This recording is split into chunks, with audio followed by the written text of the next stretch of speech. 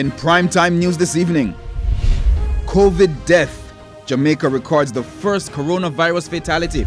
Tourism fallout begins. Up to 200,000 people could lose jobs. Responding, officials rush to deal with complaints from residents under quarantine in Bull Bay.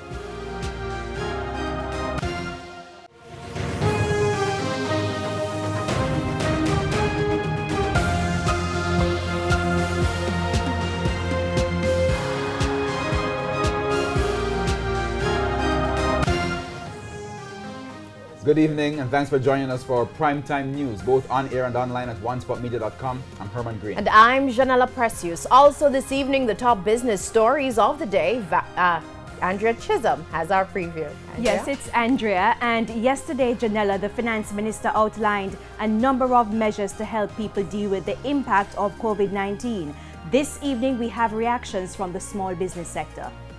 All right, thanks, Andrea. From Andrea, we'll go to Jermaine with what's coming up in sports. Jermaine? And thanks, Herman. Well, the horses are still lining up at the starting gate at Caymanas Park, but there's still uncertainty surrounding racing due to the COVID-19 emergency. The details when you come back. There's also sports commentary, E-Prime, and weather in this newscast. But before the break, the feedback question. Our question this evening, what has been your experience helping your children with lessons at home? You can share comments online, facebook.com/television Jamaica, and tweet us at television Jamaica. Television Jam. All right, stay with us. Primetime News returns right after this break.